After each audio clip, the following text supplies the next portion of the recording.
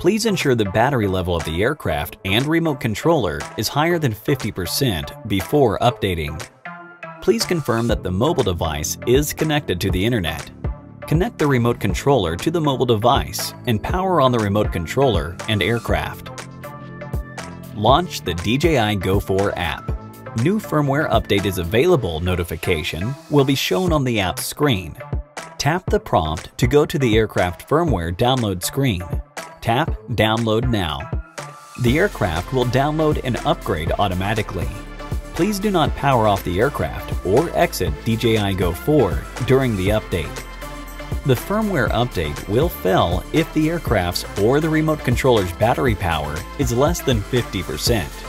Also, it will fail if the mobile device disconnects from the aircraft or the internet.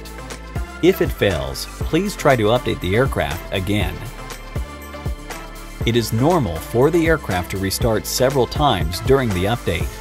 Please do not power off the aircraft. Once updated, an Update Complete prompt will be shown. If you have several batteries, you need to plug them into the aircraft one by one to update them. Slide to update the firmware, and the battery will start updating automatically.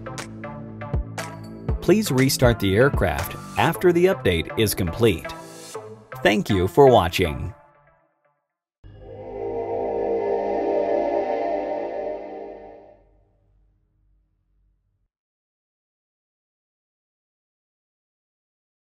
Hit the like button if this tutorial was helpful.